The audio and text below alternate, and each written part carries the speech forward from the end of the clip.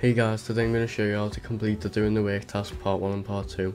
For part 1 you're going to need to come south of the water facility and you'll find the SOS camp here.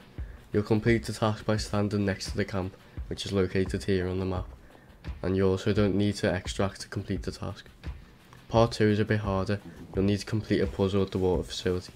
You can do this by gathering all the batteries and then opening the loot room. This room gives you some pretty good items and you pick up the task item from here. 2 of the batteries are in one room that you have to climb into, and the other batteries are in the building above. You'll need to keep the batteries out of the sockets and put them in all together to be able to loot the room. The task item is located in the back right of the room. You put this in your container and then hand it in when you extract or die. If this short tutorial helped you out, let me know in the comments below,